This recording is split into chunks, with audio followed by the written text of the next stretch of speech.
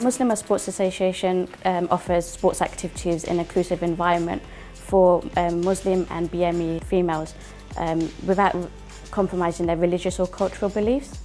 MSA aims to get more women participating in sports, either through playing the sports, coaching or volunteering with us. The FA Level 1 course was started initially because I found it very difficult finding a female coach. So we worked with Essex FA and Redbridge Vision to create a tailored course aimed at ethnic minority women.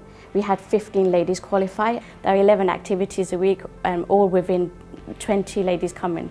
So these ladies not only set role models for the other ladies within the communities, but also to their children, their daughters, to show that they can lead an active life as well as do other things.